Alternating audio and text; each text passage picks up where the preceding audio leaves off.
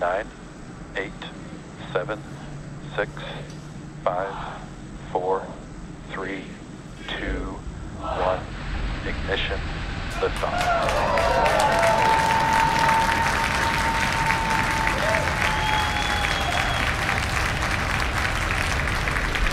Pitching downrange. M1D chamber pressure is nominal.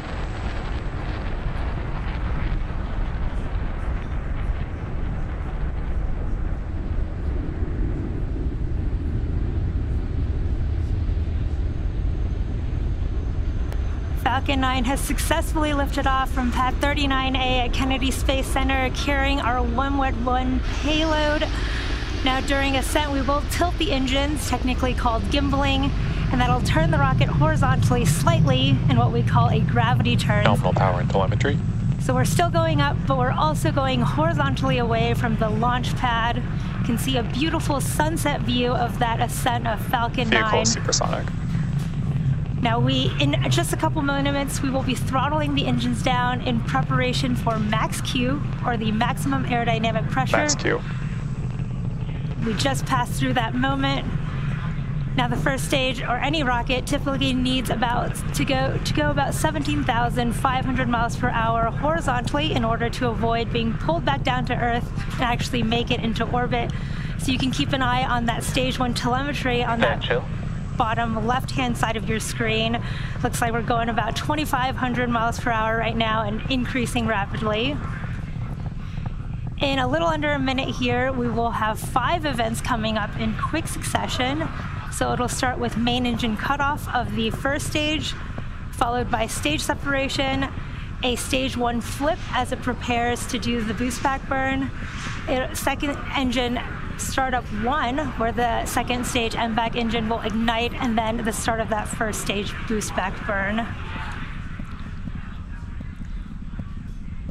Beautiful views from that camera tracking the Falcon 9.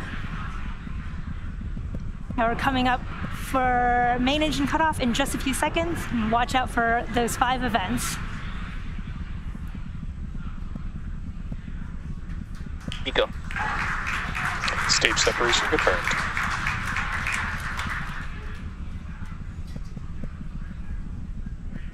MVAC ignition. Boost back startup.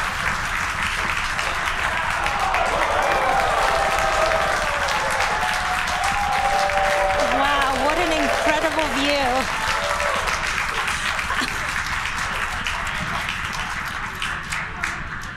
There you heard and you see in these incredible views from Falcon 9 first and second stages, that main engine cutoff, stage separation, the first stage flip, second engine startup, and that boost back burn where the plumes from that first and second stage were creating that beautiful light show in the sky. Now that first stage boost back burn is in progress, but it'll end here in just under 10 seconds.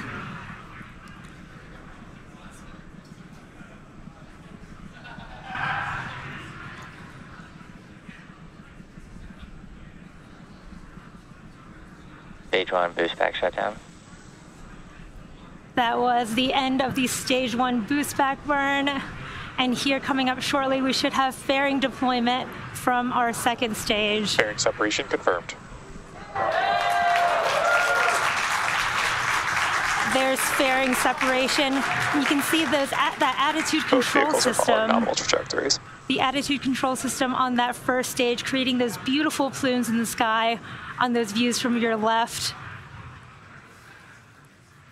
Now we did have confirmation of a good fairing separation for both of our fairing halves, and this is the 5th and 6th flight of those fairing halves today, and we will be attempting to retrieve them once more when they fall back down to Earth using our recovery ship, Doug.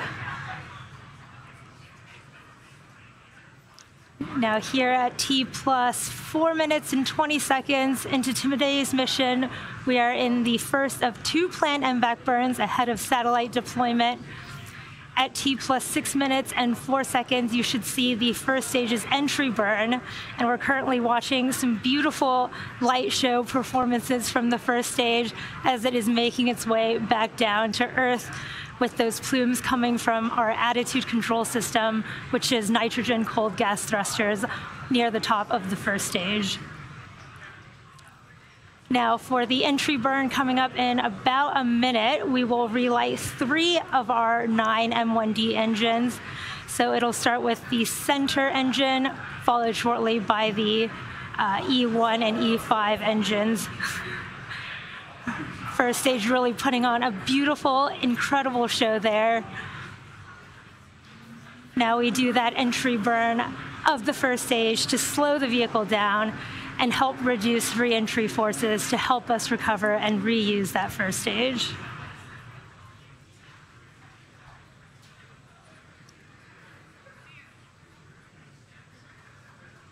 First stage and second stage continue to look healthy.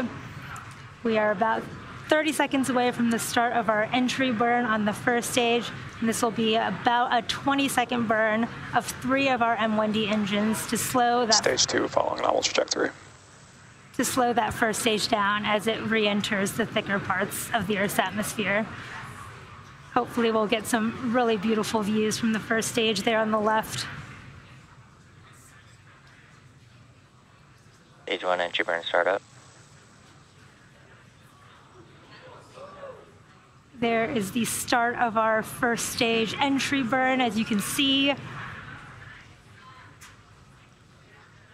And you can see that first stage flying through that entry burn plume, which deposits that soot on the first stage. Stage 1 entry burn shut down. Did to get that call out for a good entry Stage 1 burn. FTS is saved.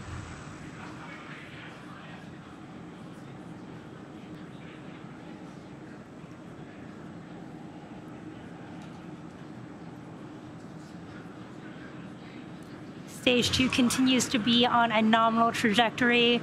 We are getting some spotty camera connectivity, but everything is looking good from stage 2 telemetry. You can see the first stage is coming down back towards landing zone 1, and we will start our landing burn of that first stage in just about 10 seconds here. You can see the Cape Canaveral coast on your screen Stage on the 2 right. FTS is saved. Transonic.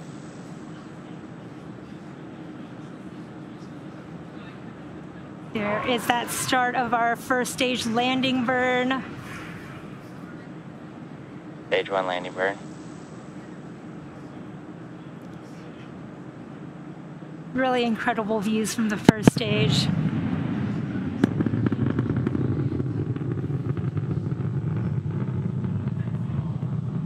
Stage 1 landing leg deploy.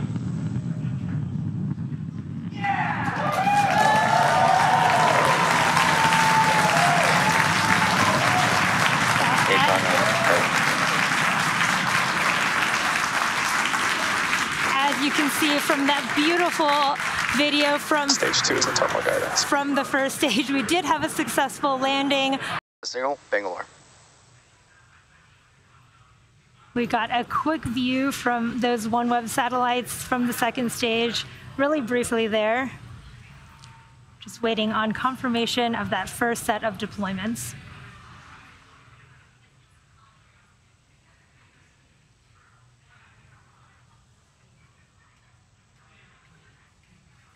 OneWeb, Sat A1 and A5, separation confirmed.